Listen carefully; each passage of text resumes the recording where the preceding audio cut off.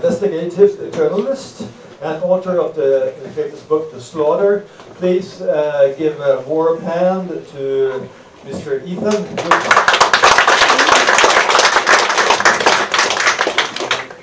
So we've made an arrangement so that... it's not on. It's not on? Yeah. It is on. All right, so bang on. It goes on.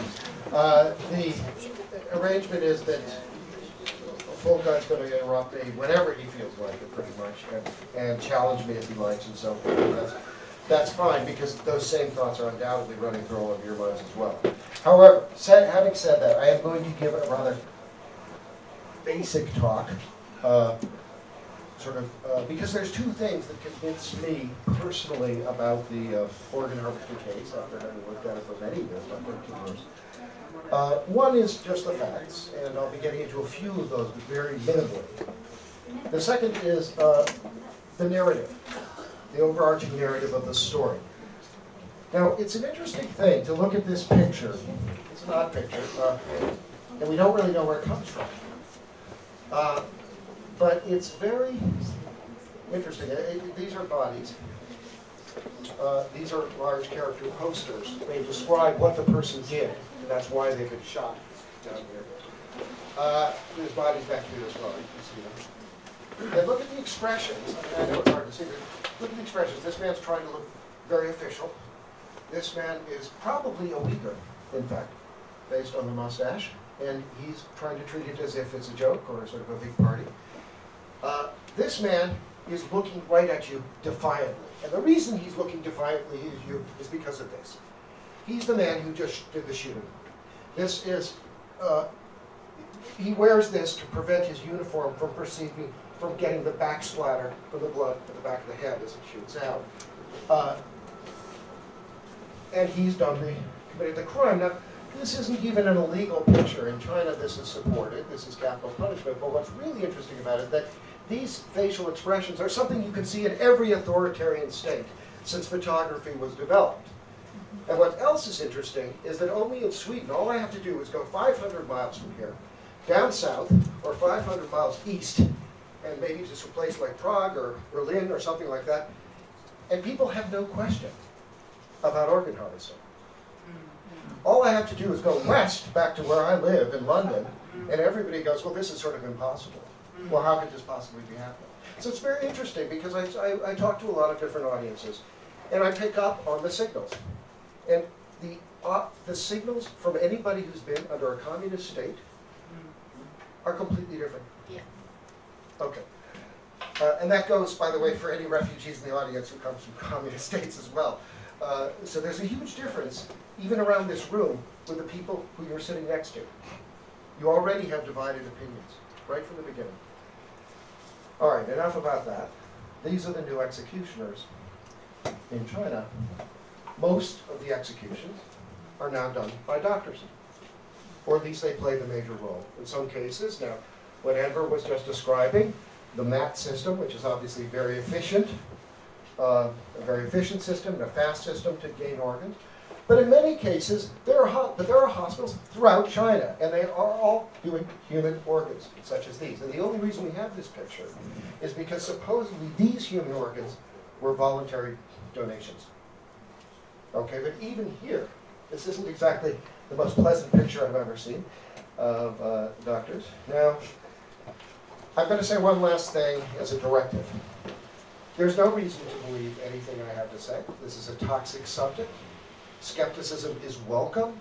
It is only appropriate to enter such an investigation as if you were walking on the moon, as far as I'm concerned. But you will never be persuaded by what I have to say, what Enver has to say, what any of our other great speakers have had to say, until you read something. Okay? And I don't care if it's one of these books that I'm going to mention. It could be any one of these things, or even a long-form essay of 5,000 words. But you must sit down and read something at some point. Bloody Harvest was the first study. David Kilgore and David Matis did it. It was seminal in its time. My study came out in 2014. In between, there was a book that's also well worth reading called State Organs. this was the update in 2016. It was a combination of the two books, but it was a completely different approach, was to try to just get one thing right, the transplant volume of China on an annual basis. What is the size of that thing? Now, the most recent development is the London China Tribunal. If you really don't want to read a book, and I know books are way out of fashion these days, but if you don't want to read a book, well, that one's right on the web. London China Tribunal, and there it is, the final summary judgment, and it's well worth reading, and it's well worth watching the video if you don't feel like reading it, because Jeffrey Knight's arguably the best human rights prosecutor in the world today, came out very clearly saying, this is happening. This was after a year and a half of going through all the documentation and approximately 50 witnesses. Now, but this is what I'm working on now. Do we have the lights down? Thanks, just a bit. This is what I'm working on now, which is going to be a bit more global. But the story essentially starts out here, and this is not a comprehensive list in any way. This was just the list from my book, and it's just to give you kind of a map and a sense of things. The hospital that was just mentioned by Denver is right up here, the Urumqi Central Railway Hospital. The Western Mountain Execution Grounds is where he took out the liver and kidneys of a man whose heart was still beating. There are other places, the Air Force Hospital that I mentioned and so forth, and this is really getting into Qinghai, which also Denver mentioned too, which is important because for many years this is where Tibetans were taken to the harvest. Now, it is important to recognize that when they were harvesting prisoners, this was considered a very acceptable thing to do in China. Now, you may not consider capital punishment acceptable, but I am, as you can tell, I'm also American as well as a British citizen. And my wife is from Texas, and they don't think anything of if you have a terrible criminal, a terrible murderer, it's perfectly appropriate to put them on death row. In fact, in this picture, why do we have this picture? Such a violent picture. Does anybody know? It's a charge. No. This woman killed her own husband while he was sleeping and cut his throat. This picture was published to show justice was being done. Okay? That's why we have the picture. China did not hide these things for many years. But they did hide the fact that the organs were being stripped. This was one of my first witnesses, a policeman, who actually admitted going up and looking at the bodies afterwards and said that the organs had just been stripped out. He was shocked by this. But the real action, as Denver described it, starts in Xinjiang, or what the Uyghurs call East Turkestan, in this region. And we've already gone through his story, but there's another person's story as well. This man's name is Nijat. Nijat was the sole Uyghur in a public security bureau unit, that is really the secret police of China. And their job was to suppress Uyghurs that they considered to have terrorist inclinations and so forth. And Nijat was aware in 2000, I believe he actually heard this himself, but he decided to put it in a third person. He described screams coming from the hospital vans that were parked at the execution grounds. As if someone was alive, or as he put it, as if somebody was going to hell. So this was something he was quite aware of. By 2006, he had a conversation with the chief surgeon, which explains the whole thing. He basically said, yes, we're cutting it, I'm still alive.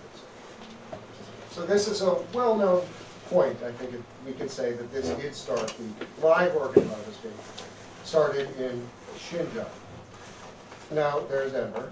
But the real point is, when did the organ harvesting of political prisoners happen? Well, there's a case back in 1975 where there's a Chinese dissident, and she was disemboweled in front of everybody, or 76 rather, and she was disemboweled, and they took out her organs and supposedly tried to put them into somebody. But this was really Maoist theater. This wasn't serious business. This is when it gets serious. The Gulja incident is a city in Xinjiang in 2007. Now, this was one of the policemen who worked there, Bacha. And I talked to him for a long time, and he was made to give up his gun, and he became aware that they were actually starting to use the prisoners as a fodder for organ harvest. At the same time, another doctor, a nurse in Gulja, was aware that they were, I know this sounds a little spectacular, but she really had no reason to say this, and she was terrified to talk to me because she had family in Xinjiang. She's in Europe somewhere, I won't say where. That they were actually killing the second Uyghur child. When the second Uyghur child had been born, they were giving them a drug, and the kid would die within 3 days. This became quite common. Now, at the same time, she got involved in one of the very first cases of a political activist, a young Uyghur activist, about 16, who was carved out for his organs on behalf of some very wealthy people. It's a long and complex story. I won't get into it here. What we do know is that there was a witness who I can't show here again, but he is a doctor, and he was told not too long after the Gulji incident to go into the hospital, go into the political prisoner wing, rather, of the room of the hospital, and take blood samples. Now, I've just used a kind of stock photo here, but this is what he essentially did, and there was a panic within the room. The Uyghurs said, "How can you do this? You're a Uyghur, like us. How can you do this, such a thing?" He said, "This is just for your health. It's just for your health. We just need to take blood samples, that's all." Now, he was told what this was about. There were 6 high-ranking Chinese Communist Party cadres. They'd arrived at a room, they checked into the hotel, and they were expecting to get new kidneys and livers. So right from the beginning, with the political prisoners, we have the influence of the Chinese Communist Party. This is not rogue doctors. This is state-run, right from the beginning. And after those 6 officials left, another 6 took their place. And then, from his perspective, it kind of died out. And I think that's where we want to get into the next part of the story, which kind of is here. This is Beijing, this is Tianjin. Here's a place, Shenyang. Some of you may know some of these locations or have some sense of it, Changchun. This is the heartland of Falun Gong. This is where it developed.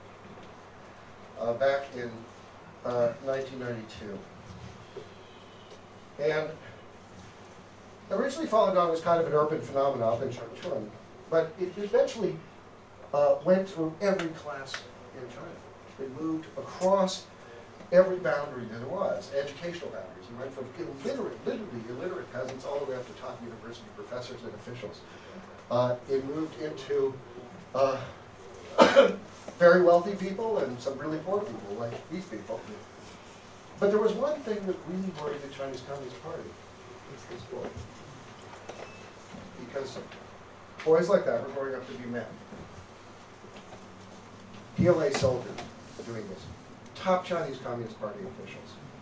So that was what terrified, or at least worried, the Chinese Communist Party about this movement. And in 1999, this is taken in 1999, just before the crackdown.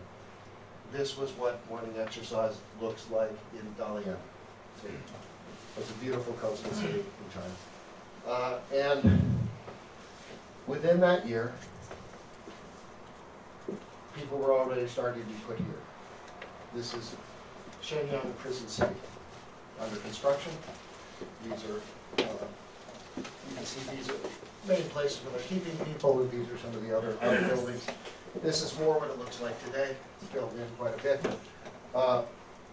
And they were starting to be moved into these hospitals. Now, how do we know all that?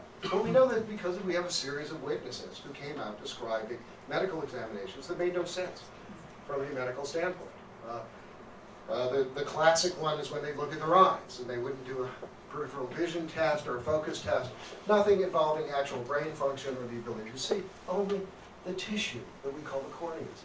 Simply that. The probing of the kidneys, probing of the liver, the EKG, the lung test. All of these were part of a sample, and they were obviously very worried about this, but it became far more explicit. This is Guangzhou jail. This right here is where the buses would line up on every 6 months to take the Falun Gong practitioners away, the ones that they had determined were going to be harvested for their organs.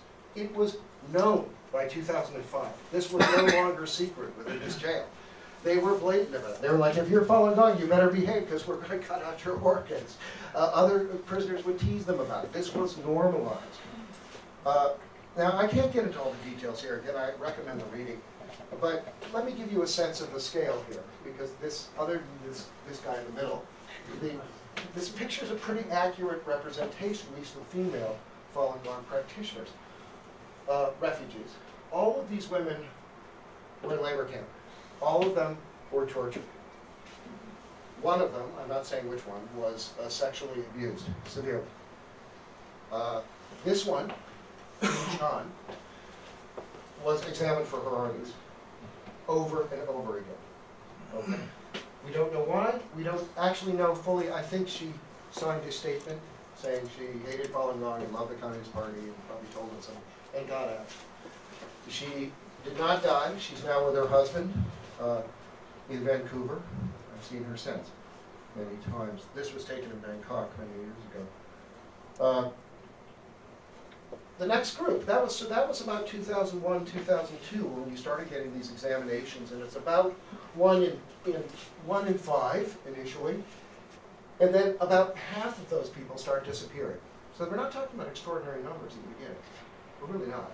But they're well, now you've got to understand, I've done my best estimates on Falun Gong in detention, and that is not an easy business. It's very much, you asked a question about how many camps. So nobody who's in this system can possibly know that. They know who's in their cell. They know who's in their, maybe in their cell block.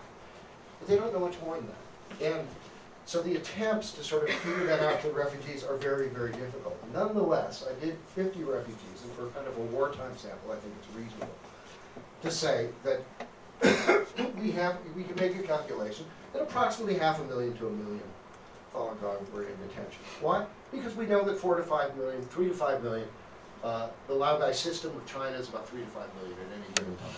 Okay? That is something we know through the great work of the late Harry Wu. Now, the Tibetans come online. So Falun Gong comes online for organs about the end of 2000. And the Tibetans come online about 2003. They're coming in from Lhasa. There's not much hospital facilities initially. These are two who got out alive. It's very explicit. Mostly monks were being used. And really, we don't have much more to say about it other than we know that the house Christians were also coming online at that time, at least Eastern Lightning, one specifically. And we know that because guards would refer. They'd say, you know, oh, here comes some of those little Faluns. Here comes some of those little lightnings. I mean, Eastern Lightning. And they would say, now, you guys are going for exam, right? Nobody else. Nobody else would get these examinations. Just Falun Gong. And in this case, Eastern Lightning. Why? Well, part of it is that these people are considered healthier. They don't drink. They don't smoke. By Chinese standards, it may not mean a lot to you, but they consider this to be very healthy qigong. Okay, that keeps you fit. So part of it was the health problem, but there was another problem too. This was a very vulnerable population. As David Matus put it, a lot of the Falun Gong did not want to get their families in trouble. So they simply, when they were asked by the guards, who are you? They'd say, what's your name? They'd say, I'm Falun Gong practitioner. Where are you from? The cosmos. Okay? This was the best answer they could come up with because they didn't want their families to be persecuted. They didn't want their families to lose their jobs. They didn't want their kids to be chased out of school. They didn't want any of that. So this became this huge, floating, extremely vulnerable population. Their families didn't know where they were. They had no recourse. They had no purchase on the system whatsoever. And people like this exploited. This man, Bo Xilai, was almost the new emperor of China. He had a good run at the presidency. This was his right-hand man. Okay, Wang Lijun. He was the most famous policeman in all of China at that time. This is Wang Lijun directing traffic in an organ harvest. He had his own chop shop. He had a special hospital which he used in Jilin City. It was very close to Dalian, which was also a center of organ harvesting and a center of plastination. And this was him. Why do we have these pictures? because he was given an award for a new lethal injection method. That is, you would use a perfusion strategy which would keep the organs alive and oxygenated, you'd remove them, and then you close down the patient. Believe it or not, that kind of thing's important in China. The lethal injection method that will not come in until the very last minute. Actually, this becomes a big issue in Taiwan too, but that's another story. What's interesting about this is that Wang Lujun, when this was revealed, or at least it was revealed in Falun Gong sources, it led to a massive crisis. I'm not going to get into all that here, but you can see something happened because why would Baidu, which is the search engine of China, release these terms, live harvest, Wang Lujun live harvest, for 24 hours? It was very simple. They were saying, how far do you want to go with this? We can reveal the whole thing. One faction is saying to another, we can reveal the whole thing, and the Chinese Communist Party will fall. This is the most toxic issue for the Chinese Communist Party. But what happens? Right in the middle of this, there's this odd thing, public declaration to end organ donations from executed prisoners within 3 to 5 years. Who gives that? The master of ceremonies of organ harvesting. He gives this directive. It's public. Front page, Wall Street Journal, okay? Washington Post, front page. New York Times, front page. This is not some hidden thing. In the middle of all this, they're suddenly saying, we're going to do something about this. We recognize we have a problem. Who helps them out with the problem? In 2012, the head of the TTS, Francis Delmonico, standing next to Wang Jiefu, the master of ceremonies, with some guys from the Hong Kong Chamber of Commerce. Obviously, open bar night. Now, we were doing very well. Just a little aside. In 2012, we were doing very well. We had a lot of countries which were looking at cutting off organ tourism to China, and me and David Venus and David Kilgore and you. We were all traveling around, and we were getting invited everywhere. Isn't that true? We did a tour of England. I mean, we must have hit 10 cities. What happened? The doctor stepped in and said, we're taking care of it, Daddy's home. It's all going to be taken care of, no problem. Well, that's something I'd love to talk about in the questioning, but let's get into volume. Let's change the subject. This is volume. This is, in 2014, advertising on the web. This has been on the web for 3 years. It's in English. Okay, so these are advertising to foreign organ tourists. Come and get your organs. This happens to be Tianjin Central. See the picture? Same place. Tianjin Central does about 5,000 beds.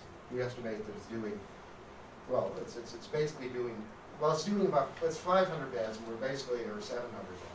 We're estimating that it does about 5,000 transplants per year. This is one hospital. Now, you need some perspective on this. China is claiming they only did 10,000 transplants at the time. How could one hospital be doing this? We knew 700 hospitals were performing these operations. And in fact, so when we started looking at this, and this is one mistake that we tried to do on the line, they brag. They love to talk about volume. They love to talk about how many they're doing. How many? It's like bumper harvest. And they put the pictures out there, and you can see these are all different sorts of pictures. But where were the organs coming from? We estimated, and that was our 2016 study, and it's hard to refute because it's over 700 pages, it's 2,000 footnotes. It shows pretty conclusively that it's at least 60,000 transplants per year, not 10,000. And that's probably more like 100,000. And I know that it's more than 100,000 because I personally limited those numbers. Just on the simple point that there's a tendency in China to exaggerate things. You know, the fish was this big. Now, this woman. Okay, so later cases. It continues. Falun Gong, there's 500 Falun Gong in a single day are given organ examinations. How many disappear afterwards? That's a matter of conjecture. One of the most difficult things is to get the disappearance rate right. We don't know if these people are just moved to another camp. We don't know that. But we do know that people disappear after these examinations, and I'll get to why that's important in a second. Now, you're all familiar with the surveillance state that China's become in Xinjiang and so forth. And you're all probably somewhat familiar with the fact that all the way back in 2009, 2008, they started arresting male Uyghurs in Xinjiang on a rapid pace. But what you may not be aware of as much is what Enver was talking about. In 2016, the entire Uyghur population is given blood tests. Approximately 15 million people, anybody above 12 and above, is given a blood test. They're forced. Now, they're also given a DNA test, but I think that's actually less significant. The DNA test is good for surveillance. It could be very good for organ harvesting. But blood testing is a sure thing that every doctor understands. It's a great way to do tissue matching. Now, you could say, well, wait a minute, hang on. Now, you're supposed to jump in here at this point and say, well, maybe there was an infectious disease around. And that's would be a legitimate reason to give blood tests. The problem is, Xinjiang is more than half Chinese, Han Chinese. And none of those people are giving blood tests. Just the Uyghurs. Only the Uyghurs. There is no infectious disease around. These are populations that are completely mixed together. Why would you do this? It's racial. This is a racial attack, and I'm really pleased that our previous witness said that. She didn't say this is just an attack on Islam. This is a racial attack. The hatred, the intensity of the interviews I've been doing, it's amazing. Now, we are all familiar with what happened after that. The camps. Out of nothing, they grow a mushroom into this size. Here's a map of the camps. It's actually pretty accurate. It may be understated. And this, of course, is people starting to be, this is after prayers, and they were forcing them to do it after prayers as well, to do blood tests. And this is a crematorium. So, what we have, and now we finally have a new phenomenon. This is the last picture you'll see of this, because all of the cemeteries are being wiped out. Now, people have looked at that and said, well, this is an attack on Islam, and that's certainly true. This is an attack on Uyghur heritage, of course that's true. But it's also an attack on the very idea that you can bring these people back, that you can examine their DNA. Once you've taken their DNA, the whole point is to use it and destroy it. Okay? And that's why this crematorium issue that Enver brought up is so critical. Why would you have 50 security guards in a crematorium? I've never heard of such a thing. Have you? How many do you have in Sweden, in Stockholm? Your crematorium, 2, 3, 50? Okay, and that's just one of 9. Well, 9 planned crematoriums in the Xinjiang region. Now, I'm just going to get into the close here, so I'm just going to bring up a couple of witnesses I've been interviewing recently. This is a woman who testified at the London China Tribunal, and I went back and went through her testimony again. What she describes is not only systematic rape, but a system of putting people through tests, medical tests, aimed at their organs, exactly the same as Falun Gong, just slightly more sophisticated methods. And then they start disappearing. They come out with a list, and they actually use an orange vest that they have to put on, and those people disappear within 3 or 4 days. Now, why am I concentrating on that? Well, because to me, the interesting thing is both the continuity and the differences. If, you might say organ harvesting, the development stage, was Xinjiang. Organ harvesting 1.0, the working system, that was Falun Gong. And it's amazing. I mean, I'm sure you'll talk about it, but the growth of the hospitals in China is explosive. This is something we went through in our 2016 report. I mean, this goes from, they can barely do a liver transplant, something they're doing, 5,000, 8,000 within a couple of years. I mean, it's utterly amazing. And anybody who looks at that report will see for themselves. Now, this is organ harvesting 2.0. It is faster, it's better managed, it's quicker, okay? It's just like a good new computer system. This guy, same basic story. He also interviewed with Tribunal. This woman, we just saw her tonight. Now, she described it very vividly. And when I interviewed her, that they basically would do a list, it would come back and have pink check marks. She'd see it a day and a half afterwards, and then those people would disappear. How many people disappear? It's not huge. But from my back-of-the-envelope calculation, I'm looking at about 25,000 to 50,000 Uyghurs being harvested for their organs per year. This is not the Holocaust, but it's a slow-motion Holocaust. And that's what it's been all along. Finally, this woman, call her the Iron Lady. I'm not going to give her name right now. She's in Istanbul. And what she described is something, well, she describes rape that I can't get out of my mind. But beyond that, she describes a system When she was 12 years old, they examined her for her organs, her entire family. Eventually, her entire family was killed. She believes her brothers were harvested. She saw them shot in front of her. Not lethally. Same thing. Just later patient wasn't shot lethally. Look, these are preliminary findings. I'm not going to come out with this number, 25 to 30 to 50,000. I'm just trying to give you a sense of what I'm thinking about right now. This is a long road. It's hard. Everything we look at is a little late. It's like looking at a star. We don't know what's happened since then. We're always getting the information late. But I do want to close with one very simple idea. The onus is on the people who are denying this. Okay? It is now up to them to respond. I don't want to hear any more from the doctors who've gone to one hospital in China and declared it was okay. It's one stage-managed visit. This is not the answer. The answer is for them to look just the same way I'm looking with a skeptical eye and say, what is really going on here? China's not giving us any answers. China's giving us no access to the numbers. Not anyone. There is no access. These people, everybody who is involved in China does it because they think, I don't want my access to be taken away. This is always the idea. I worked in China. I felt that way. I was making good money in China. Does it matter to me at this point? No, I've blown my access. So, yeah, I've got my burn notice. But the point is, you don't get much from access. You can get something from these people if they're not lying. And the whole trick is to interview them and make sure they're not lying. And that's why this interview lasted 15 hours. And there's going to be another 15 hours coming up. Okay? So I just want to say this is not a, as people have slowly recognized, this is not the problem that's going away. And that's all. You never interrupt me. What happened?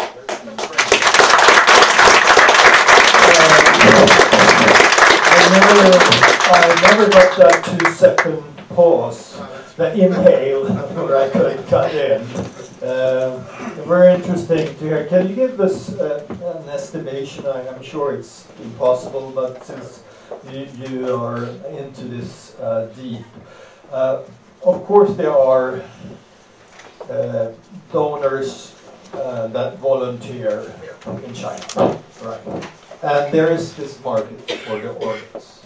What's the percentage of volunteers versus the other groups you mentioned? Right. I can't say for sure, but let's give it a shot anyways, okay? With you, I'm just guessing here to a certain extent. China's been claiming that they're all coming from voluntary organs since 2015. That's been at least, their explanation has been disproven by Jacob Levy, Matt Robertson, and the statistician's name that escapes me, who wrote a fantastic article in a major medical journal showing that this was actually, the rise of voluntary donations was actually based on a perfect equation, which is impossible. It's like nothing works that way in real life. Okay, so no, there is no perfect.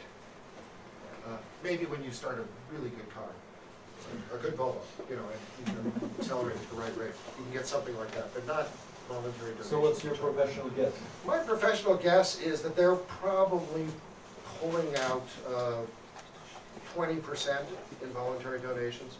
They're probably getting something like 20% still out of prisoners, that is hardcore criminals. And I'll be honest with you guys, my wife's from Texas. I don't lose sleep over hardcore criminals, but I do lose sleep over the 60%, which I believe are mostly Uyghurs now, but also Falun Gong, because there's still a fair amount of Falun Gong in the system. The fact is, there's a new market, the Saudis. The Saudis do not want pork eaters, they want Muslims. And therefore, the Uyghurs are very attractive to the Saudis. That's a very wealthy market. Up till now, it's mainly been the Japanese, and of course, South Korea, and to some extent, I hate to say it, but the Germans.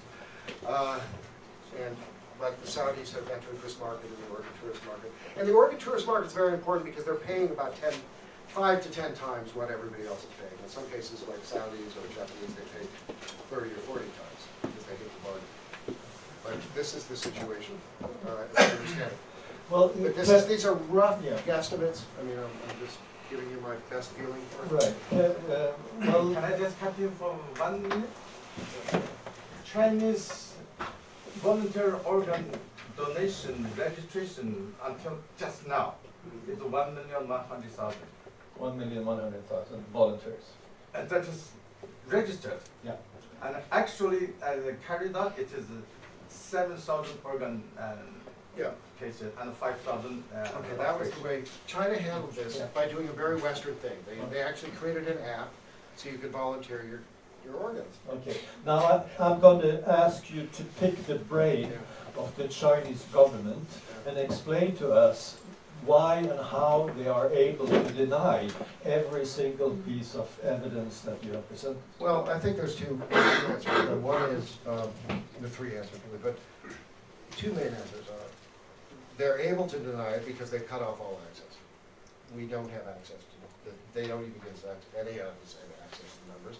The Transplantation Society, under oath, and I was sitting next to Francis Delmonico when he said this, was asked point blank, do you have any access to the military hospitals of China? Which is, of course, the bulk of these operations.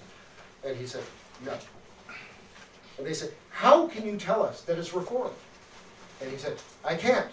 But I've looked into the eyes of the young surgeons and blah, blah, blah, and I know they want to reform, and that's probably true, what he was saying. Francis Delmonico's not an evil guy. He's just a guy who wants this to work in sort of a Kissinger way. He wants to, you know, like Kissinger would like to go out saying sort of I did a great thing. That's his feeling about it. Unfortunately, we're not getting any answers from them. The second thing is the West has made it easy. Okay? We have not asked the questions. Organ tourists don't ask the questions ever. The Germans aren't asking questions about their own tourists going over there. Shenzhen Central may be the biggest, they may be the biggest population in Shenzhen Central, that hospital I was showing you. That's the information we're getting. Where are the Germans on this? The heart surgeons, it's done through a network of heart surgeons. Why aren't they being questioned? This is bizarre. We would never accept this. During the Cold War, we didn't allow anyone to have any contact with Soviet psychiatrists. Nothing. Because we knew they were putting dissidents in mental hospitals. We knew very little about those mental hospitals. We know much more about Chinese transplant hospitals today. But there's a big difference. Russia was poor and China's rich. Okay, thank you again with a warm applause.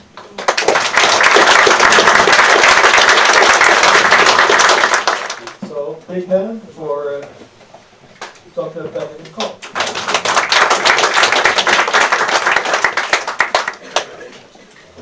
Thank you.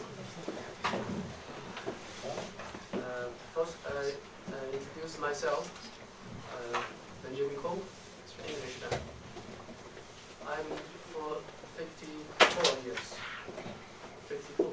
old. I was born in Beijing, China.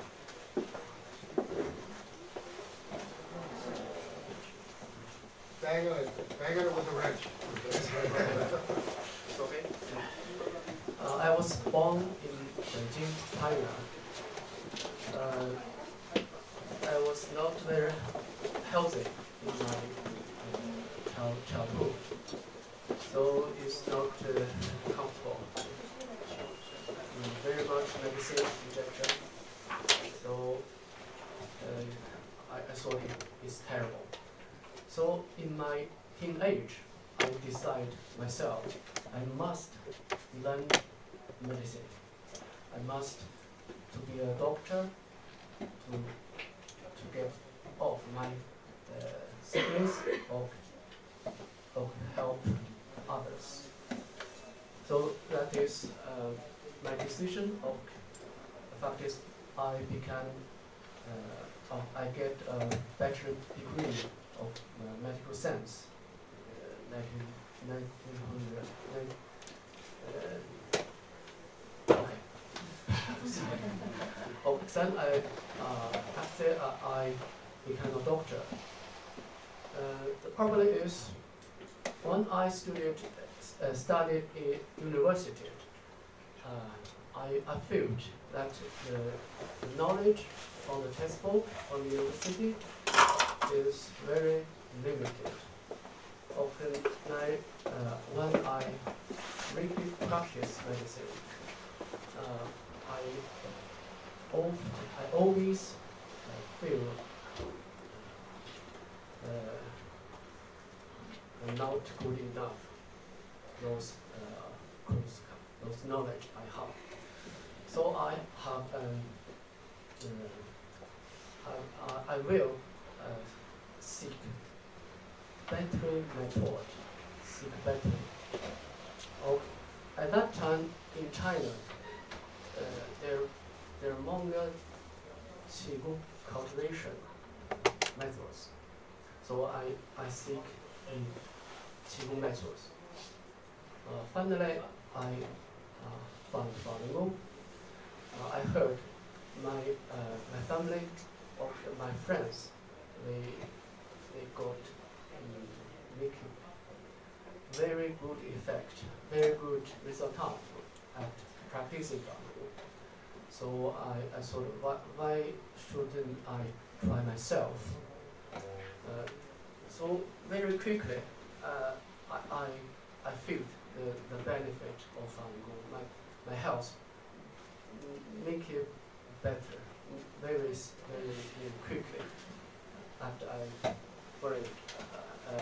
start practicing. I also know the importance to be a good person. Try to assimilate the nature of universal. We value truthfulness, compassion, or forbearance. So my life was very happy. But everything changed.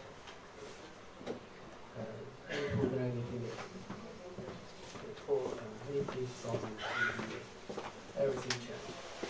The Communist Party were persecution. For my while, for me, I was detained in 5 occasions.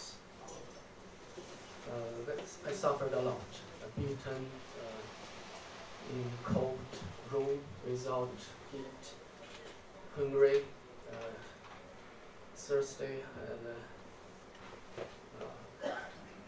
I felt pressure from all the society. But the Communist Party tried to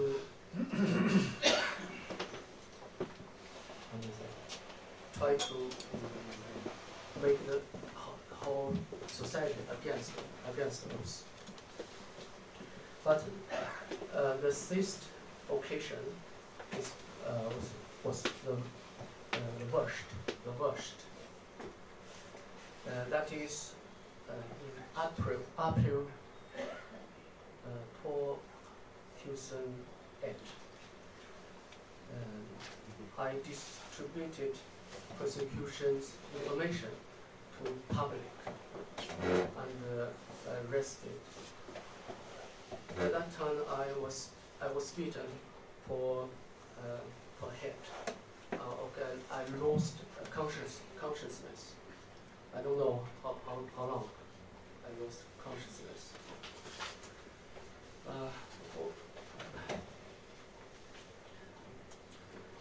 Then at the police station, the police questioned me in my name or address. I thought maybe I have chance to flee. Okay. Also, there also something in my home.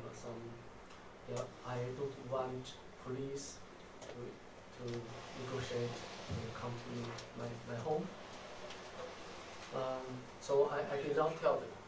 I did not tell the police. The police tried to hit me very hard. I was beaten or fall to the ground for the pain very time. They beat me quite a long time. After that, I could not stop left for my wound in wrist of legs. 10 10 days, I cannot stop. But I told police my address. Then I sent to forced labor camp.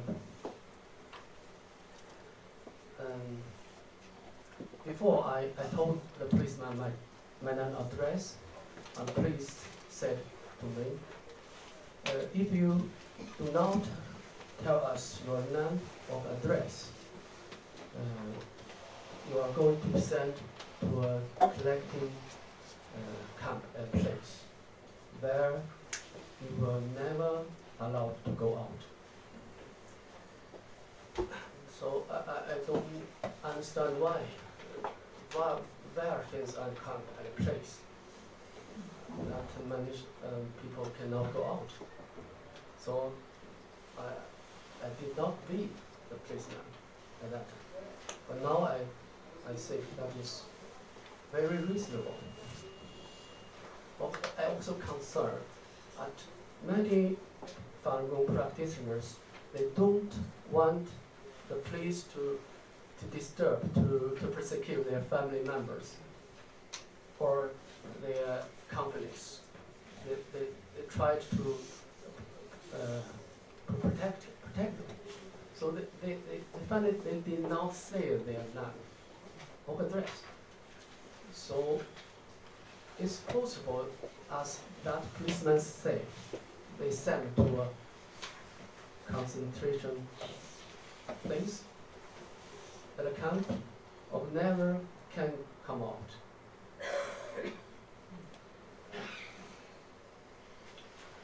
So I was in the forced labor camp. There we were forced to do a lot of forced labor. Sometimes from early morning to night. Only have rest on the meal times.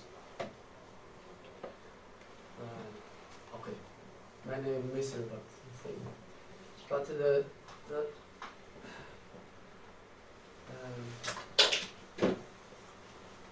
in June or July 2008, dozens of Falun Gong practitioners and I were forced to receive medical examination. I don't see other people in the labor camp, but Falun Gong practitioners.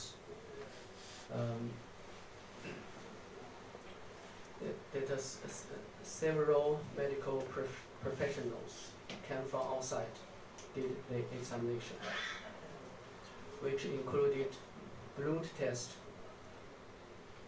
I had blood drawn from my right elbow vein. After I practiced Falun Gong very healthy, I did not need to go to the hospital to get injection. But after that time,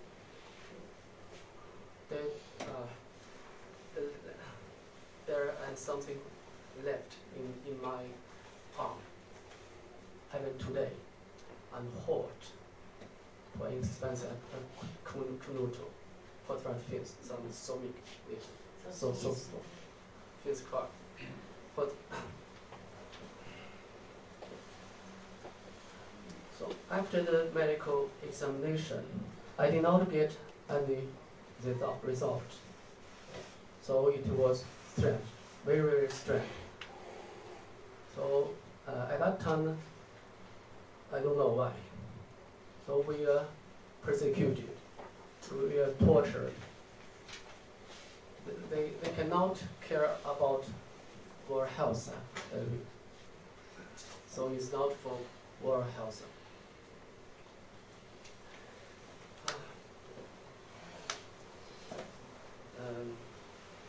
I was in the labor camp for 14 months. Okay. So after I left the camp, the police continued will control me.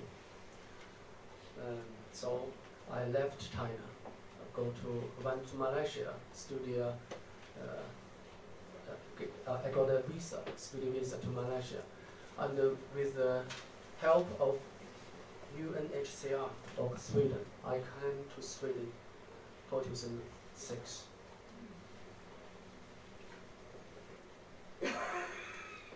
Okay, I also have contact with friends in China. One of my friend, his name is Meng Jianming.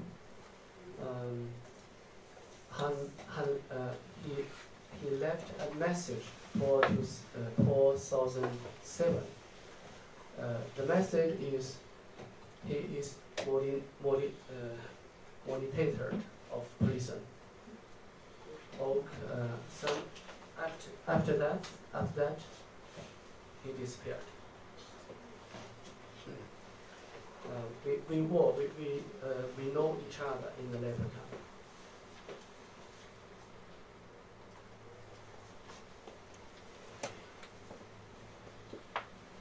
Okay, so there are many things. So, but time is limited. Okay, I'll finish. Well, we'll give you a hand for this.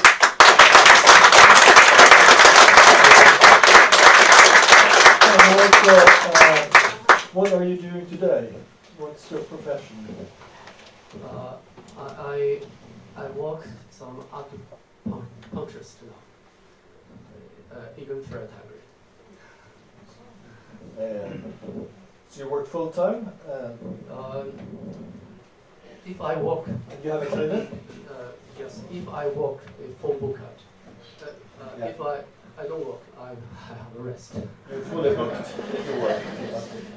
And finally, you touched on it. You have friends in China. Do you still keep in touch with them? And can you tell us anything about how they're doing, your Falun Gong friends? Okay. Okay. I have enough friends. His name is Li Jingzhou.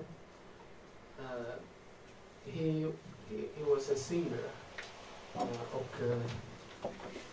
spela guitar och singer i olika fest och olika occasion.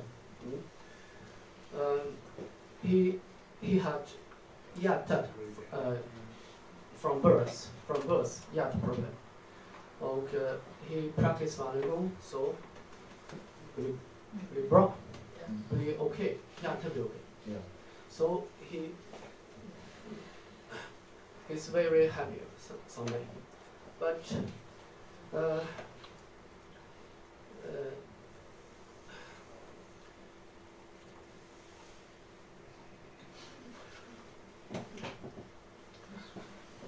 in the labor camp, hunger strike.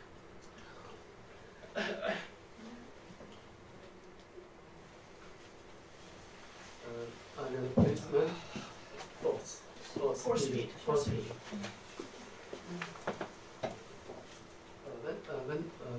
One day I saw him.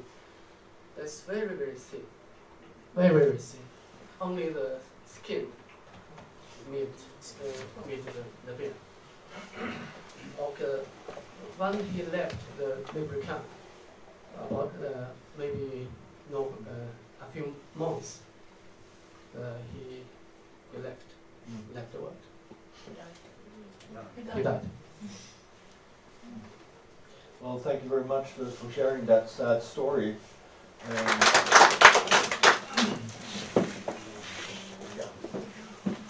Hello, my name is Matthias Grimstedt, as Volker said, and I'm the chairman of the Swedish Tibet Committee. The Swedish Tibet Committee has existed for over 50 years and is one of the world's oldest Tibet support groups. We're politically and religiously unaffiliated and only struggling for the human rights of Tibetans. and recently also trying to raise awareness of the Uyghurs and helping you as much as we can. And we're also cooperating very much with the Falun Gong and with SHRIC, the supporting human rights in China. So we're trying to increase our activities in the Swedish society and trying to raise awareness among politicians and media and the general population. That being said, I'm not 10th as interesting as my previous speakers here. I'm an IT guy. I develop on computers all day, so I don't know the many facts that you know about these things. What I would like to just mention shortly is sort of an emotional maybe change of mindset, a shift of a paradigm shift, you can call it. That, you know, we're talking about China in a way like we've talked about other crises in the history and so forth. But I feel that maybe the time has come to, you know, start comparing communist regime of China with other eras in history. And where does that land us? The obvious thing is the Third Reich, Nazi Germany. And I'm not saying that lightly. I don't like to do this comparison. I'm not sensationalist or something. But I think we all have to ask ourselves, how have we not come to that point? We're looking at what the regime is doing with the Uyghurs, and organ harvesting, separating children from parents, forced marriages, destroying cemeteries, mosques, and what they've been doing to the Tibetans for many, many years, but in a milder fashion maybe, to sort of annihilate a culture, a people, individuals, dissidents.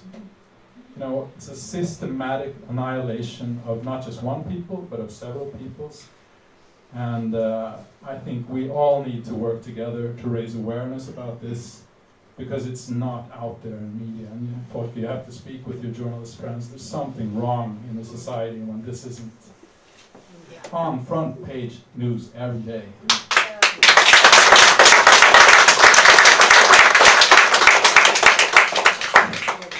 Matthias, how come you started getting involved in Tibet? Well, I've been interested in human rights for a long time. I don't know how long, but sorry, I'm a bit moved by your speech then. But for me, a major step was many years ago I read a book by a Tibetan monk who had suffered 33 years of torture for peacefully protesting, and I heard that he was coming to Sweden, and I thought it would be interesting to meet him. He was at a book fair, so I came there, and I thought for a second that this man would be a broken man. You know, 33 years in prison, he was tortured, he had electrocutions in his mouth, so he lost all his teeth. Unmentionable torture. And sorry. I met this man, and he was, you know, a shining light of happiness and friendship. And he carried my son and took a picture with him, and it meant a lot to me. And I understood that, you know, what these people have been through, and still to come through with that kind of strength, it's enormous. So from that day I've been more and more engaged, and since 3 years back, 2 or 3 years, I'm chairman of the organization as well.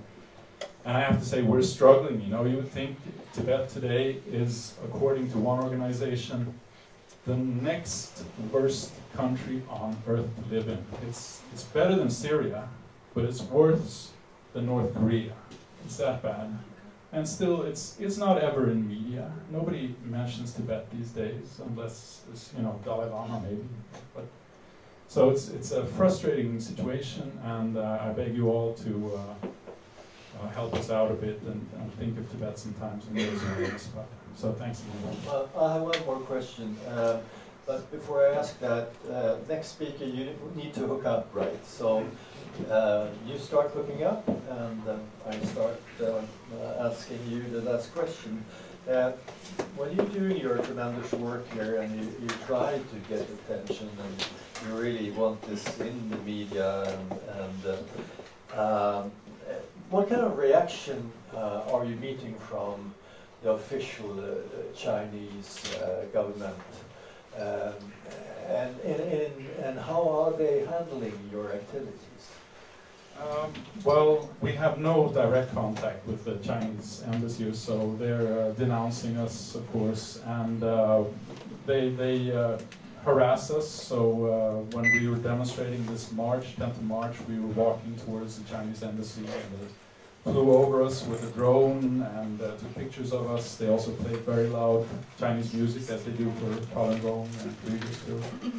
These terrible things, you know, breaking against Swedish law, but it was, I reported to the police, didn't happen anything. But more importantly, what the Chinese have, the Chinese regime, I should always say, what they've done is they placed a spy among the Tibetans. And you have to know that the Tibetan community is around 100 people in Sweden. It's a small population, and they're friendly people, and they put a spy in their midst, and that's really such an awful thing to do. It had no logical explanation. It was only to provoke the Tibetans, to tell them, we know who you are. And the day after, the vice chairman of that organization, the Tibetan organization, not ours, resigned because she had her family back in Tibet and she couldn't work on it. So it's that bad. The China is here provoking us every day, and we have to do something about it. Again, thank you very much, Mathias.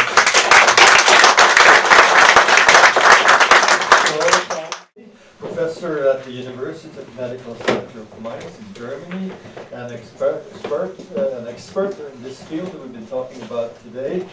Please welcome Mr. Uiguriska. Thank you. With, of course, a warm applause. And thanks. And we have heard the talk of Ibn Gutmann. So we know that the real volume of transplantation in China is much higher than the official number. But still, I want to take a step back. I want to have a very conservative approach. And I will take the official number of China. And let's see the official number of transplantation can be explained by the official source or not.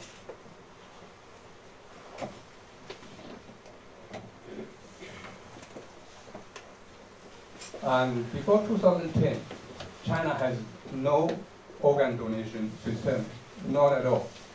In the 40 years of transplantation, there were only 130 voluntary donations in the whole land during the 40 years of time. But the official number of transplantation was said to be 120,000. So the official number is about 10,000 a year. And after 2015, we said that all the organs, all the transplants came from all voluntary donations. Let's see whether this is possible. So in this time period, there is no organ donation, almost zero, and the Chinese government explained the transplantation. In the beginning, they said this is all donation, and this is very obvious it was lie. Then, from 2006 to 2005, they said that all the transplants came from through prisoners, so execution. So let's see whether it's possible. And just we take the year of 2004 as an example. In this year, the official number of transplantation, so liver and kidney combined, was 12,000. So official number. The real number is much higher. So just take this number. And we know that also that in this year there was almost no donation, and also the living donations from relatives is very low to be relevant. So the only official source is execution. How much can it be? We don't know, because this is kept as a secret of China, what a shame for the world. And as a member of the Council of the Human Rights Council in the UN. Yeah, and what we know is that in that year, in 2004, outside China, the whole world combined execution 400. So how high should it be for China? There is only estimations from minimum 2,000 to highest 10,000. 10,000 very likely not true. And let's just assume that it is 4,000. We see it's 5,000 or 4,000 or 6,000. It doesn't matter. If it was 4,000, so it was 10 times higher than the rest of the world combined. It's high enough, but it's not high enough to supply the organ transplantation. 4,000. So each person have 1 liver and 2 kidneys.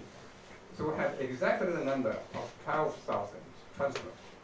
This fit perfectly, right? It cannot fit because, and during that time, the organ harvesting from prisoners after execution is illegal. There was a law that stating that the consent should be provided by the prisoner before execution. Then you can take the organ. But in China, the doctors just took the organ without consent. So this is already admitted by Chinese officials. So this was the situation. They just took the organ. It was illegal, and there was no organ donation system. There was also no allocation system. So there was no sharing system. And all these things happened on the basis of relation. So if a doctor knows the judge, so you can have access to the organs. That's why it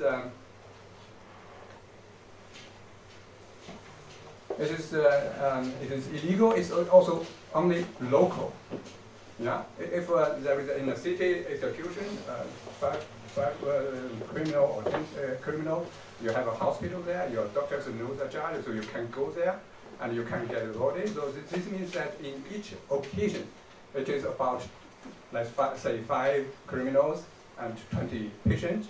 Yeah, the organs must match. Mm-hmm. So 2 persons, if they are not relatives, the chance that this matches is only 6%. So you can see this. All these things happens local. So the real rate of the organs that are really reused for organ transplantation can never be more than 30%. So the majority of the organs were not used. So this means that even it is possible to get 12,000 organs from this 4,000 transplantation, only a minority of the organs can be used. So this means that this official source cannot explain the organ transplantation in China, even the minimum number, the official number. We know that the real number is much, much higher. And what is more is that the organs can be found within days and weeks. So this was in 2005. Here see that patients wait only for 2 weeks for a liver, and the military hospitals only 1 week. There is an international transplant network assistance center. This is that organs can be found immediately. And this is not a black market dealer. Here you can see this institution is founded at the China Medical University. And they have the only purpose for foreigners. So a university founded an institution professionally only for organ tourism. And they say that they can have organs at any time, immediately. So where you can get organs immediately? This must be from living people. Only a living organ bank can supply organs at such a short time. It is true. We can see that the official number. This is a report from the China liver transplant registry. You see that in the last 12 months, we can see active operation or emergency operation was almost 26%, over 1,000. Emergency transplantation means that the organs were found within 3 days. The larger portion of the organs were found within 3 days, in the time that China has no organ donation system. So I think for this, it is very clear. In this time period, the real organ source cannot be executed. Execution can make a small part, but cannot be the major part of sources for organ transplantation. Okay? So let's see, after 2015, so China said that they had an organ donation system. Now is everything legal. So this is basis of voluntary organ donation is the only source. We just compare this with the situation in the US. So at the end of 2017, US has 138 million people registered as organ donors. In China, it was only 373,000. So that's a very actual number. Emma had told us it's 1 million. 1 million compared to 130 million. It's nothing. So if you believe that China's organ donation, organ transplantation is normal, I think you are crazy. but the officials in the transplant society, the international society for transplantation, they believe that in China it's everything normal. So that's the sad situation. So in US, from this registered donor, the result was 5,000 real donor, and the other 5,000 are from not registered people who died in the ICU, they became donor. So the total number of voluntary donor was 10,000. Yeah? In China, the number is very low registered, and they say that we have 5,000 from ICUs. So the non-registered, it is not to believe if people do not want to register themselves as organ donors, how they are willing to donate organs in the ICUs.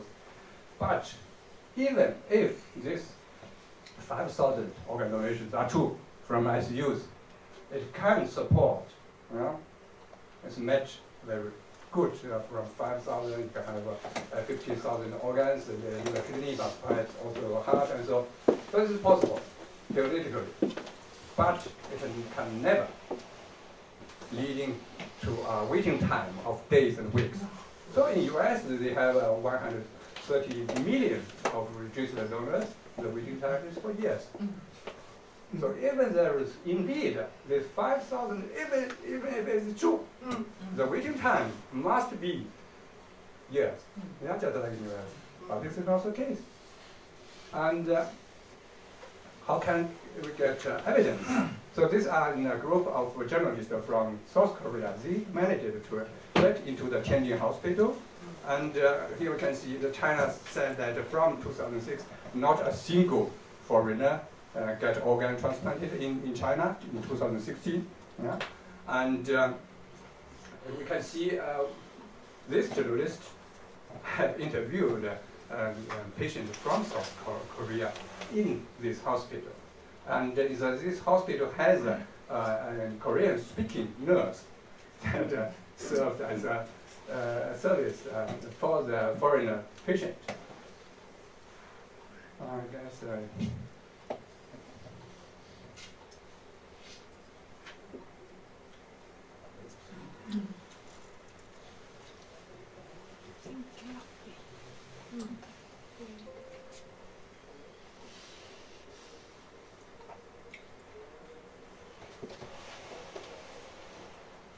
this is very short, you can see.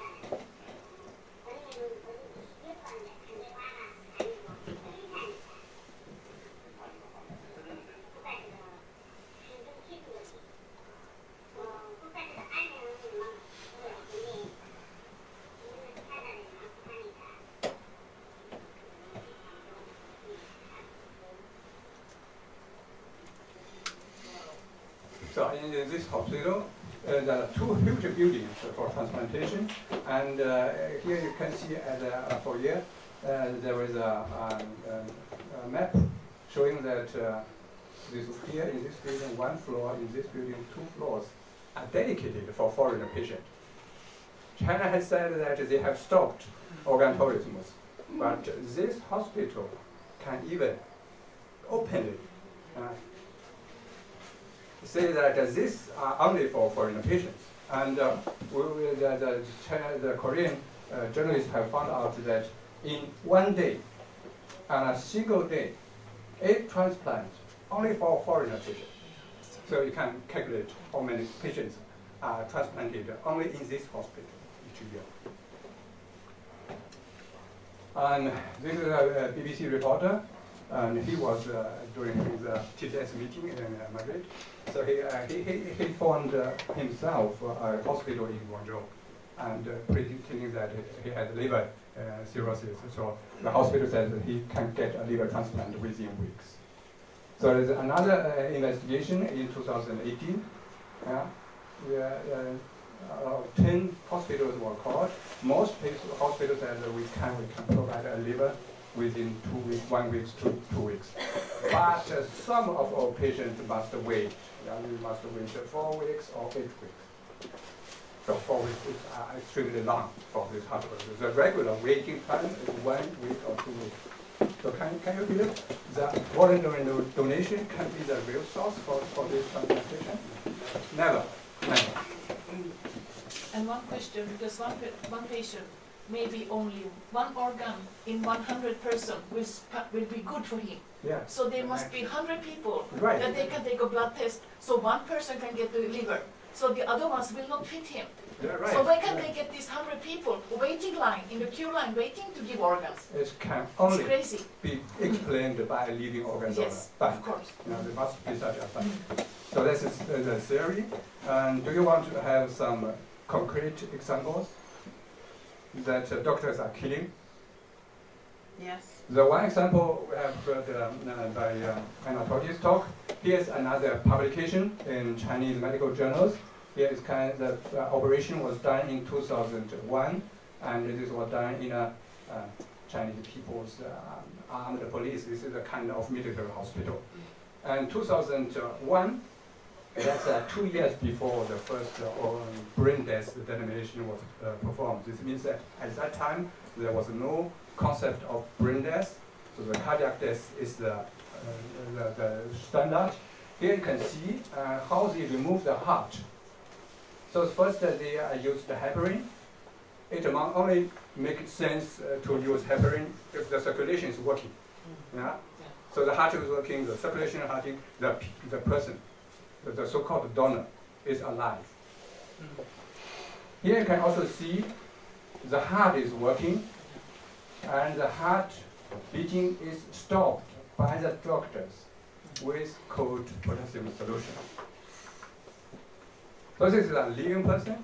The doctors stopped the heartbeat, so kill the person, and take the heart from it. It is not that the person is first killed and then the organ harvesting. No. The killing is done by organ harvesting.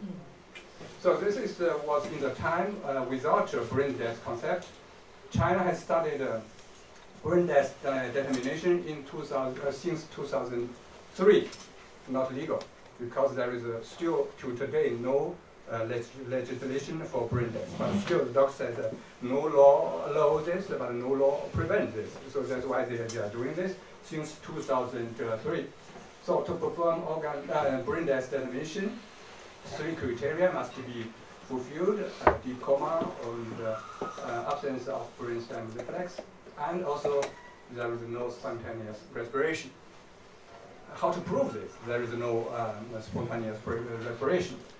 The person is usually on ventilation, and the doctor must stop the ventilator and wait 8 to 10 minutes to see whether the respiration comes or not. Yeah? This means that to perform brain death determination, the patient must be already on a ventilator. So you stop the ventilator, you see. Okay? But in my Chinese medical publications, They say that after the donor's brain death, they performed intubation for mechanical ventilation. So this is very clear.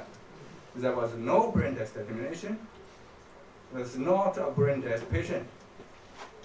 And if you look at how they remove the heart, again, also here, you can see they used the heparin, the heart is working, and the heart is beating, and the doctors used a solution to stop the heart. Not a brain death, not cardiac death. So again, leaving people killed by the doctors and removed the heart. There are many such examples. So the doctors actually revealed themselves that they are killing people and removing organs. There is another example. This is very famous in China because the guy who performed this operation is the Vice Minister of Health in China, and he was in 2005 in Xinjiang, and he had a patient, and he thought that this patient is perfect to perform auto transplantation because the patient had liver cancer.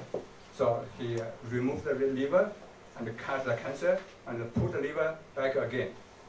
This has never been done before in China, so this would be the first. So he was very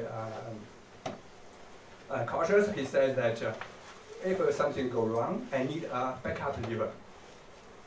So before he performs the operation, he phone called 2 cities in Chongqing and in Guangzhou, asking for a backup liver. And matching liver were found within hours. Again, this was in the time China had no organ donation system. And on the next day, the liver arrived from Chongqing. A couple of hours later, another liver comes from Guangzhou. So from the 19 o'clock, the operation started. It was a very complicated operation, so it lasted the whole night. So on the next morning, operation was finished, but the patient had complication. So that's why they observed the patient for 1 whole day. On the next day, they said the transplantation was successful, and the backup liver is no longer needed. If you look up at the backup liver arrived Xinjiang at 6 o'clock. The flight is at least 6 hours. This means that the liver was removed in that afternoon at 2 o'clock. How long it takes at this time? It was over 40 hours at that time when the expert said that we do not need this liver anymore. But in the case that the operation failed, he said that we needed a liver. Can he use this liver? No, 40 hours. The liver can no longer be used.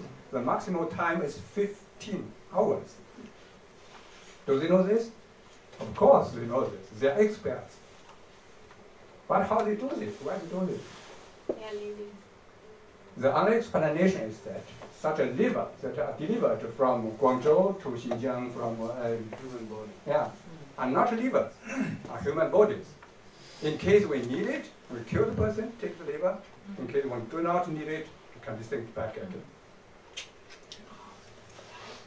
So another example, Wang Lijun, Ethan Goodman has told about him. He got a prize and for a transplantation research. He's not a medical doctor. And in his research, there was several thousand transplantation involved. He said that. Yeah?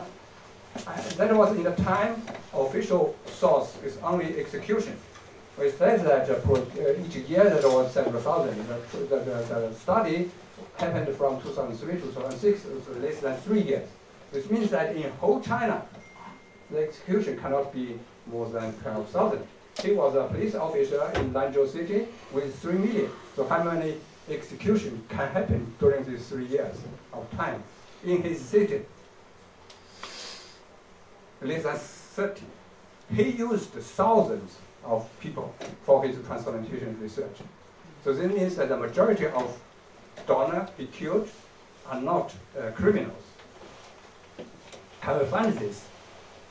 This is a military doctor in Jingzhou city, and he was very famous. The local newspaper reported that he He alone has performed over 500 transplantation, and he was one of the collaboration partner of Wang Lijun, of his police officer, for his transplant research.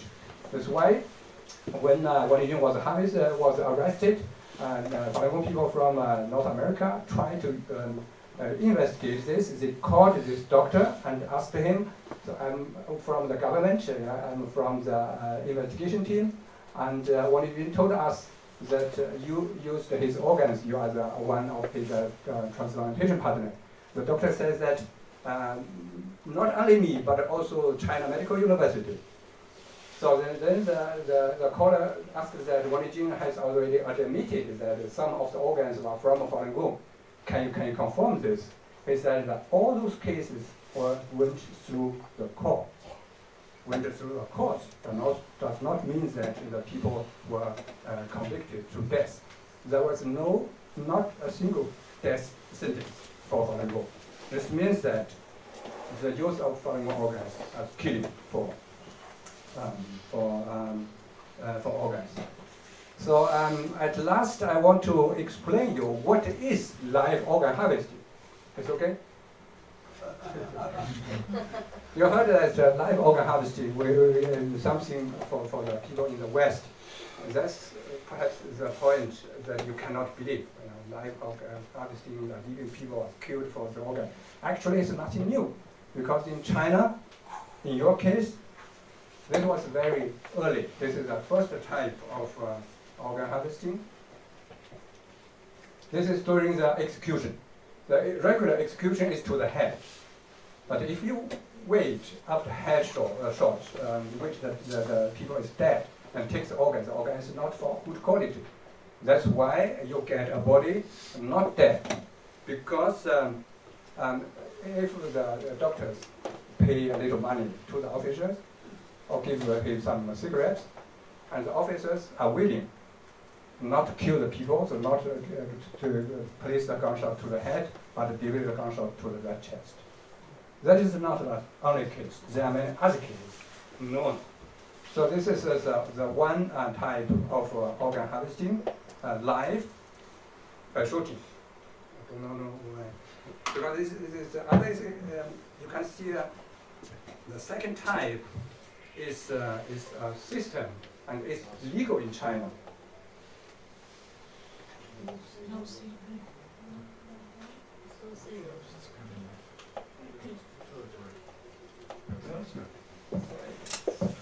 Let me ask you, while we're searching for a signal here, let me ask you one question that we need also to pass on if we're going to include a panel, are we? Yeah, we are. We are indeed. Then this should be the last question, the first and the last question. What response do you get when you present this evidence to Chinese authorities? I mean, this is clear cut. Yes. What do they say when you present it to them? If they want to listen. Yeah, but what do they say? You can see how the Chinese government responds. So on 20th in July this year, the official from German government, from the foreign ministry, has made a statement about the 20 years persecution of Falun Gong, and also mentioned about the organ harvesting report. And there is a response from the Chinese embassy. It says that the Falun Gong people are making propaganda. That's it. Yeah, I know, but have you got any reaction to those figures you're presenting here? The reports are known. So you mean you can see very clearly how the Chinese government responds. Yeah. Response only with denial. Yeah. Without going through the evidence. They cannot deny our evidence. No. They can only deny just they have message. not even tried It's to not possible. refute this. Yeah. All right. Thank you very much. Big hand. And, okay, but now, what should be done? And please, no lectures, just short 2-sentence answers.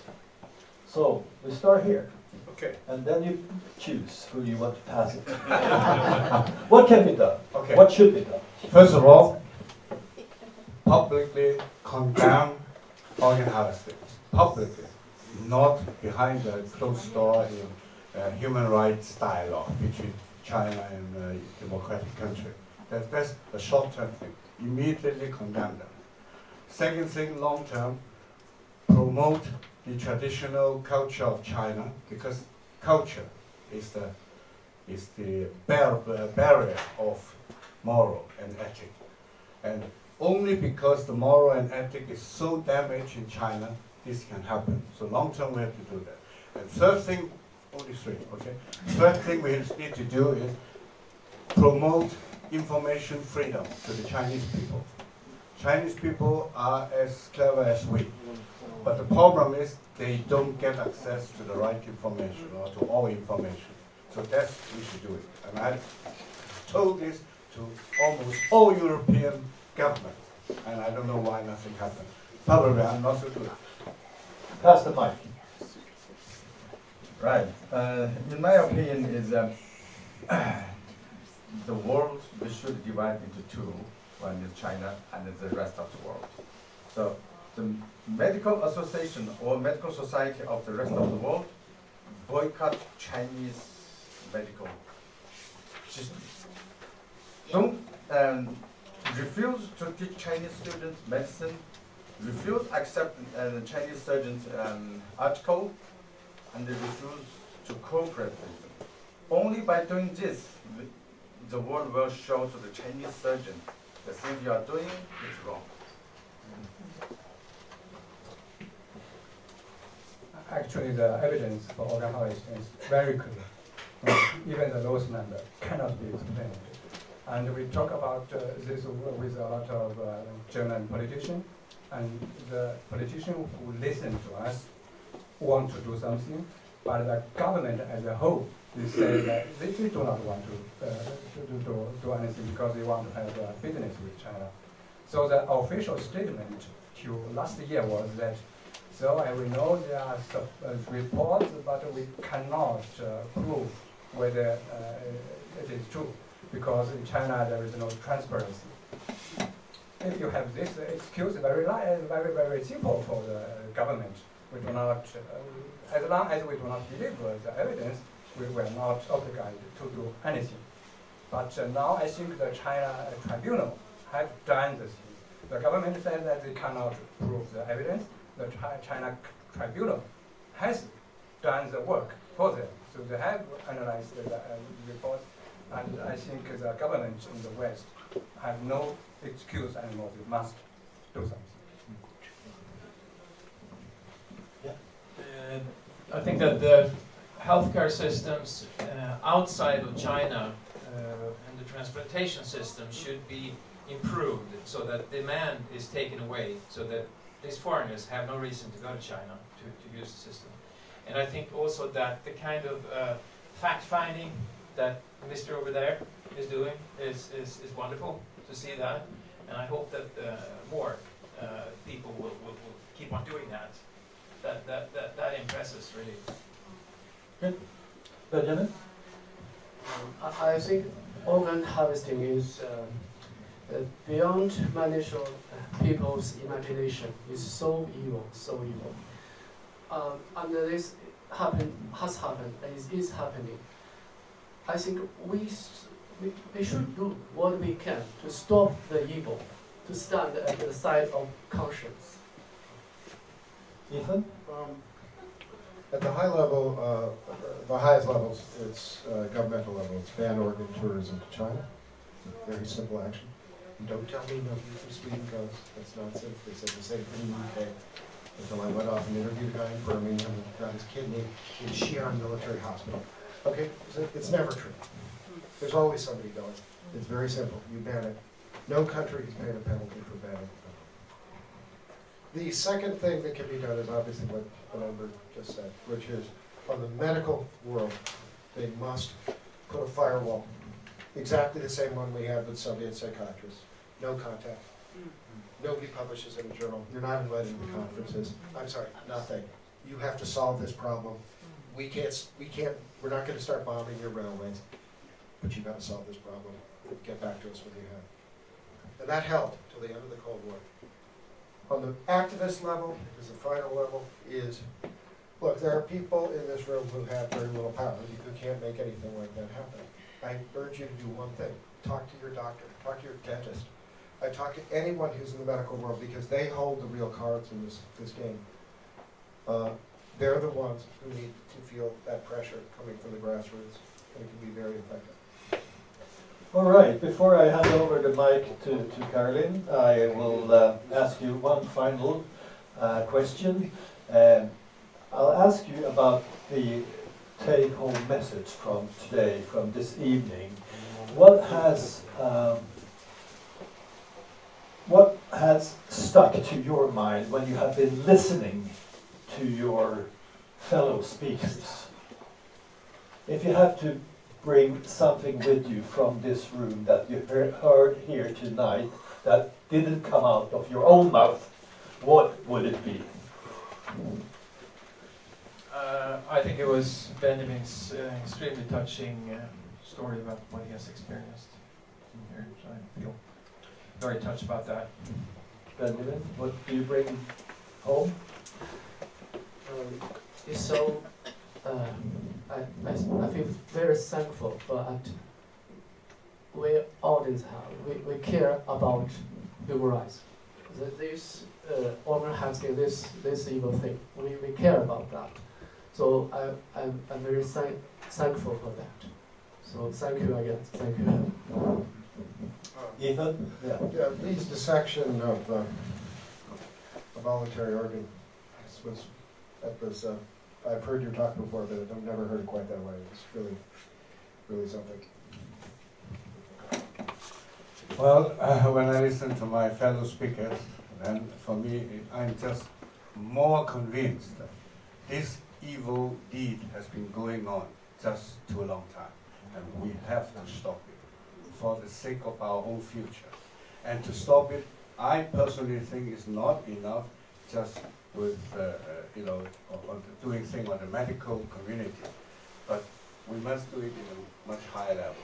And first of all, we should do it with ourselves. Stop being naive and stop being greedy, so that the Chinese communists won't have that much chance to deceive us. For me, first I want to make an announcement that there's a motion in the Swedish Parliament about this. It's going to be very, very soon. So please support it. Secondly, when I sit there, or when I receive an invitation, go to somewhere, give a talk on this issue, I actually felt sorry. Why? It was 2009 when I joined the Eastern government, and 10 years on, we are still traveling to the world, and still try to tell people the things happening there. 10 years on, how many people got killed already? 10 years. That's why how I felt a little. So that's the take-home message. You're going to do this 10 more years? No. I wish I'm going to retire from this, if I can. Yeah, hopefully you don't have to do it 10 more years. I think the time is coming soon, because what for me, the most important point for this evening is the organization. Because during the last 20 years, it was only the victims who are fighting for themselves. And Falun Gong has newspapers, has TVs. That's why a lot of journalists that they are making propaganda for themselves. No, because other people don't speak for them. That's why they follow their own news agency newspapers. This is a crime to fight for themselves. David Matas told me that in the history, you can look back. It was the Jews who fought for themselves. It was always the victims who fought by themselves. And that's why it's you must fight for themselves. It's not as told the Falun Gong gentleman. But today, this is another independent organization who organized this event. I'm very happy about this. I think the world, the whole situation is changing, and at least in the US, the politicians have recognized the difference between China and Chinese people, and we must wake. And I guess that I feel that people are getting awake. So that's why I'm very happy, very thankful for Caroline to organize that event. Okay, please stand. I know Caroline, she wants to address the panel. Yes.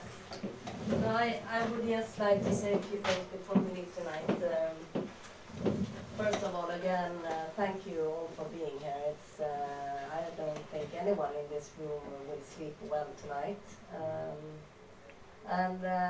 I'm glad to hear that you bring up the witnesses, you talk about the courage, and not to mention the courage of yourselves. And we're here tonight to talk about the Edelstam Prize, which is was actually established in my grandfather's name and spirit. And he did many courageous things, but just to, and this prize actually exists to support those people who dare to make a difference. My grandfather died as a very lonely man. I mean, his family, friends, and the Swedish Ministry of Foreign Affairs turned their back on him after saving more than 1,500 people in Chile and more than 500 Jews in Norway during the Second World War. So it is important to actually have the courage to stand up for those that are not strong enough. So just a very official thing about this evening is that I hereby declare the nomination call for nominations for next year's prize open. I want to say that the prize actually makes a difference for people.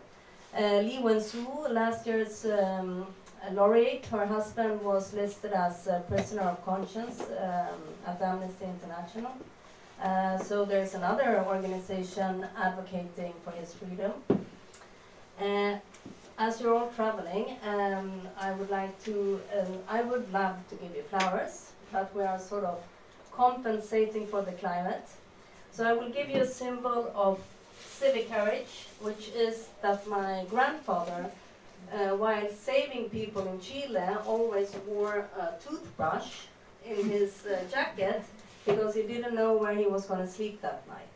So here you will all get the toothbrush.